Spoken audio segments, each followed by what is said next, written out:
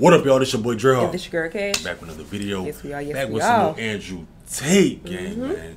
Hey, what we got for y'all today is we got 10 minutes of Piers Morgan trying to set Andrew Tate up and failing. Y'all know how that's been going, man.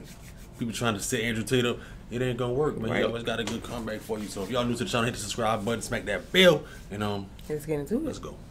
Should young men, though, all aspire to be like you? Should young men aspire to work very hard, have Yeah. no criminal record, become multimillionaires, Yeah. protect and provide for the women close to them, be sovereign so they can stand up and have their own points of view in face of cancellation, be able to not be mentally intimidated when they go on national TV and there's traps set up for them? Yeah, I believe that confident, strong men For real. who stand up and protect and provide for women are a good thing for the world and a good force for the world. And I don't think that I put a magic spell on anybody. I think there's a whole bunch of men in the world who understands my value, and if men grow up to be like me, you're gonna have a whole bunch of people with no criminal record, dedicated athletes, who protect and provide for the people close to them, are fantastic for the economy, and I'm certainly not the worst influence out here, Piers. For real. You have Lil Nas twerking on the devil on music videos, which our children are digesting. You have drill artists singing about stabbing people to death in the middle of a knife crime epidemic. You have... That's what I agree with him about that. Like that Lil Nas thing, when he was dancing and doing all that in the video about the devil and stuff, and the drill music and different stuff like that. But you got a person like that's strong, like Andrew Tate, is out here telling you to get off your ass, do this and do that. If you want to get this, you need to do this, and you need to be this kind of way. Right. But y'all praise the other kind of stuff. Because you know why? They don't want that for the men to do. They don't want that to like get up off their ass and actually do stuff with their life, because that don't get praised. That really don't get praised at all. Actually, people getting successful and having stuff, they don't want that. Oh, yeah. They just want you to be. They want you to be your brain to be all discombobulated, and crazy stuff, and taking that kind of stuff instead of that. Instead of that, yeah. That's real. Drill artists singing about stabbing people to death in the middle of a knife crime. That's what they want. You have rabid psychopaths on whether the right or the left announcing violence on the other side. You have all these insanities in the world, and because I sit here and say, yeah, perhaps, now you've laid it out and it offended you, I understand. I didn't say it offended. Okay, cool. I just read you the things. You read things that you said they could be offensive, and some people are offended. Well, some people definitely were offended. Absolutely. That's fine. And Seem offended. I think some of the things you said were genuinely offensive and misogynist. Okay, so they offended you. Exactly. Like I said earlier. So they offended you, which is fine. I said they offended you, you interrupted me, and now you're saying they offended you. Yeah. Which is fine. And but the point I'm trying to make is this. I'm not the devil. There are certainly worse people than me, and they exist. And I'm saying that my core tenets for the people who don't understand me are self-accountability, so I'm accountable for everything I've ever said. My core tenets are responsibility, so I'm responsible for everything I've said. My core tenets are traditional masculinity to a degree, which involves protecting and providing for women. And I'll make another point. Another point here that needs to be said. The number of women who have stood up and stuck up for me is ignored. Thousands of women are making videos saying, I've met Andrew Tate, he's such a nice guy. I wish I had a man like Andrew Tate who felt responsible to protect and provide for me. You know what? I do belong to my husband, that's why I married him and I love him. We ignore the thousands of women who stood up and stood by me and said everything I said is true. And we're taking a very vocal minority who have taken things I've said and are pretending to be absolutely and utterly devastated by them. But there was also, I think, quite a disturbing piece that BuzzFeed did. And it talked about the negative impact of young, impressionable male minds when they've read or seen some of the more inflammatory things you've said. And they quoted, for example, Sandy, 22, from Washington. My father's gone from a man who minored in women's studies in college, who was kind and in touch with his emotions, treated all people, men and women around him, with kindness, to a man who says that whenever he sees an effeminate male stranger, he gets an overwhelming urge to murder them. He loves podcasts. He listens to a lot of podcasts, and he's listened to Andrew Tate. Whoa. Let's stop for a second. Let's be professional here, Piers, because you're a professional as am I. First she said, did you say that my father went? She said, my father has gone. Father.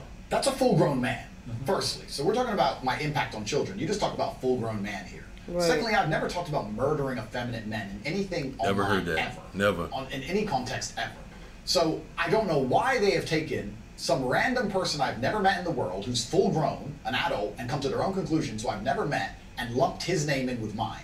That is absolutely unfair. Trying to set him up. I didn't read this BuzzFeed. I didn't read this BuzzFeed article, but after hearing the first point, I know it's trash. That is complete garbage. What Say, is your, say what that is I'm your the view? reason this man believes what he believes. I've seen a quote from you, and you can tell me what you feel about this. Sure. You talk about people don't want to see men dressed up in dresses, transgender. That's not exactly what I said. What did you say? I said the reason I am so popular and I'm so famous is that there's a large contingent of men who don't want to wear makeup, who still want to make money, go to the gym, be strong, drive a fast car, be traditionally masculine, and don't want to be shamed for that, and they don't want to be called toxic for that. That is the reason I'm so massively famous. That is what I said. What do you think of transgender people? That's nothing to do with me. I'm not transgender, and I don't understand the issue like that. That's how he's trying to set him up. Like, what does that have to do with transgender people for real? Because he didn't say nothing about them. Exactly. That's how they try to set you up. So they try to twist your words up just so they can make him look like a bad guy. But he wasn't even talking about that. Any little piece that he says, they flip that around like they say and turn that into something big. It caused everybody to be against him. Yeah, and that's not going to happen. Be famous. That is what I said. What do you think of transgender people? That's nothing to do with me. I'm not transgender, and I don't understand the issue like they do. Are you transphobic? Do you consider yourself that? Transphobic? What? Afraid? What? Another thing. I mean to stop it again. But that phobic thing, transphobic or homophobic or fatophobic type stuff. It's like you just say, am I afraid? Phobic means afraid. Where did they get this transphobic and stuff from? Like, you're scared of people that like the same sex or whatever like that. Where did they get that from, that phobic part from? That's what I want to know. Maybe they got a different meaning to it, but because phobic I know is the a fear definition of. that I look up is the fear, but maybe they have a different meaning of the homophobic and transphobic and fatophobic. They probably have a different meaning, but that's just like, why are you trying to set them up though? That's just crazy. Man. Consider yourself that? Transphobic? What? Afraid? Exactly.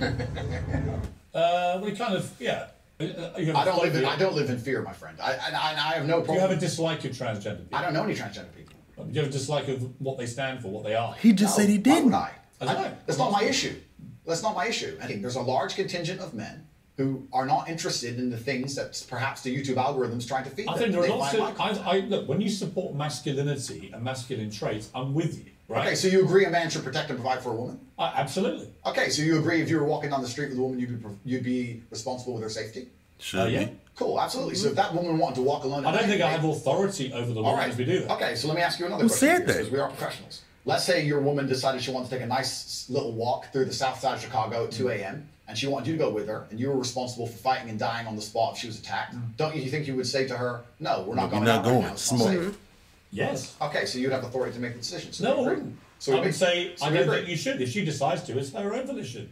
Well, if she decides, you're not going to stop her. I have no power to stop her. Completely. But you think you do. No, I don't think I have power to stop her. Do. No, I think I have power to make the decision. I think, no, that's not sensible. So if you have the power to make the decision, you have the power to stop her. No, because that's where we differ. That's why I think it's interesting about you. Come on, I don't Pierre. think you really think through what you're saying. I think through what I'm saying so carefully. Yeah, but Andrew, what you literally just said is that you have the power to stop her. No, I said I don't have the power to stop her. I'm not going to lock her in the room. I'm saying that... So if she wants to go on her own... Then she's going to go. Then exactly. you have authority to stop her. Okay, but as a couple, if we're going to sit there and decide if we're going to take this... You asked me, would I feel a sense of responsibility for her safety? Absolutely. Agreed. Absolutely. So would let me I finish, have Piers. the power or authority to stop her doing it? No. No, of course not. So let me finish, Piers. You're not going to stop her walking up the hotel. Of course, it's her decision. She's a sovereign individual.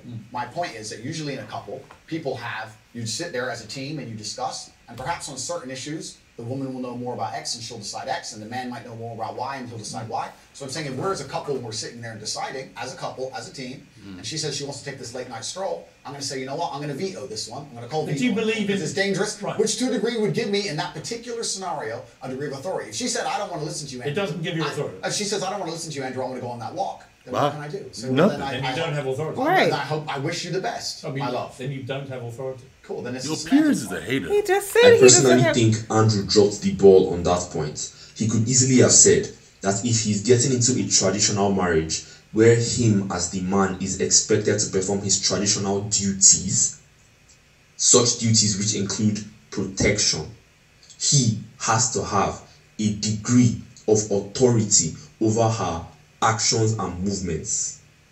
Because if he has zero authority over what she does and how she lives, then he should also have zero responsibility. But if we are being honest, even in the West, men are still expected to be responsible for women.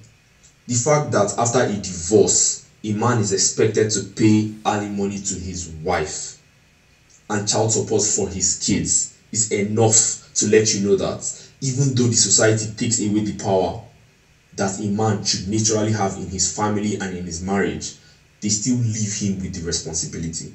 A clinically depressed person has an absolutely proven medical condition that is beyond their control. Not according to me and many others, my friend. Well, look, what do you know about it, honestly? Who do you know? I know. You're not a doctor, are you? Not trained, are you? I'm not a doctor. You're not a psychiatrist, you're none of those things. If you feel depressed, I disagree that you cannot affect it and change your life and take control and fix yourself and feel happier. I disagree with that. Do you think I refuse to accept that there are people out there who cannot become happy, contented individuals. I refuse to accept we live in a world where God has created people who, no matter how hard they work and how good their life becomes, can't be happy. I don't accept that. I accept that the universe is a very giving place and that God loves all of us. And if you try your best and you work hard, you can become a better person. And I also will argue with you, and I'll counter the point, that you sitting here on your platform telling people they have clinical depression, there's nothing they can do about it, is far more dangerous. Okay, well then, if they have clinical depression... Why do you misquote me? No, why you misquote him? Exactly. If somebody has depression of any kind, whether it's clinical, whether it exists or not, whether they feel depressed or not, whatever, that taking control of their life, taking personal responsibility, working hard is always going to be the positive, best thing they can possibly do for their life going forward. How positive is it? So sitting here saying, I don't believe in clinical depression, you don't believe in depression. No, I don't. I believe that people can take control and fight against things. I believe in personal sovereignty. Right. Fine. Good. So we agree.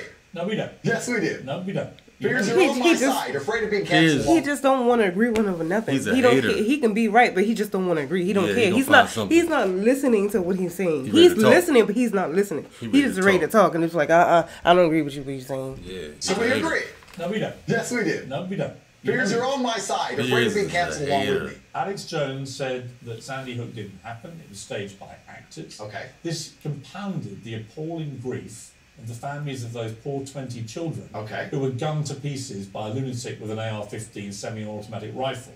They were already grief-stricken beyond belief, and this guy poured petrol onto that grief quite deliberately to make a huge amount of money from his InfoWars fake news bullshit. And as a result, a lot of the families have now sued him, and they've won, and he's going to have to pay back tens, maybe hundreds of millions of dollars in damages to these families. And quite right, it won't do anything about the pain he caused them. Some of them actually had people turn up outside their houses with guns because Alex Jones had told them that these parents were making it all up. They were all staged actors. It was all run by the government. So I simply say to you, now I've told you that, what is your view of Alex Jones? I don't see why any of that has to do with me. It's very interesting. I've done the guy's podcast. I know him well. He was professional and courteous to me. When I meet somebody and they show me respect, I show them back. Respect. That's what I do, as I did with you. You respect him? If somebody shows me respect, I show them respect back. So if Adolf Hitler shows you respect, you'd respect him back.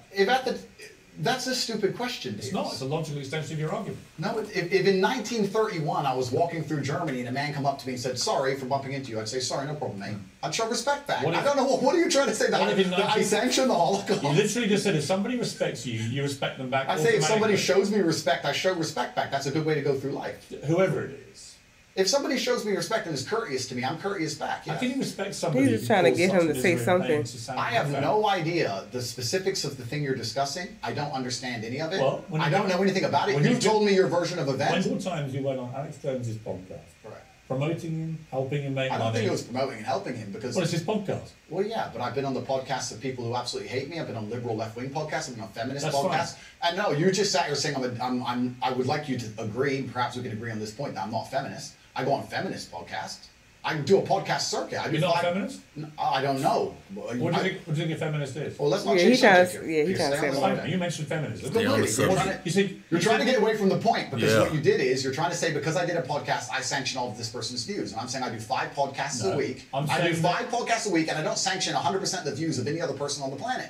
Because I'm an individual, and he has an individual views, as do you. So I don't know why you're trying to come at me with one of his views and pretend that's something to do with me. It's a pretty big view. No, but it's a lame trick, Piers, and you're better than this. So let's move on. You're sitting here, Piers, saying that I'm on Uncensored Show, and in your intro you said that it's important that we don't have echo chambers and we have varying and that we have varying opinions. Correct. But then you're saying the people you don't like, you wouldn't go on their podcast. No. So you are a hypocrite. No. I don't know. No. Wait. I will go on anybody's podcast and discuss any point. When did you last go on his podcast? You trying to lump me in and attack me for a person whose podcast I do having a view is absolutely childish. Because I've done a bunch of podcasts with people. I've done a bunch of podcasts with people who are advocating for things that I do not agree with on every single level. In fact, most of my podcasts are me disagreeing with people. So it's completely crazy that you're trying to lump me in with that. That's cheap. That's cheap. I'm here on your show. I'm providing you with content. You're giving me a platform. And nobody's using each other. It's mutual. We don't agree on a whole bunch of issues. And here we are. I think we've had a robust exchange. Yeah, just like I've done on nearly every other podcast. And if someone were to come and say to me in the future something, heaven forbid, there was a skeleton in your closet, and someone were to come to me and say, you were on Piers Morgan's show, did you know he's X or he's done X? I would say that's absolutely nothing to do with me. Exactly. Right, that's I'm at the same point protecting you. I don't know what you do. I don't know your personal life. Dang. Yeah, points now. Morgan tried to. He's trying to set him up for the. Throw him in front of us. But you gotta understand, like Andrew Tate gonna say what he want to say, man. Whether people agree with him or don't agree with him, he's gonna still say what he's going to say. Like you can set him up all he wants to, but it's not gonna work. It's not gonna work.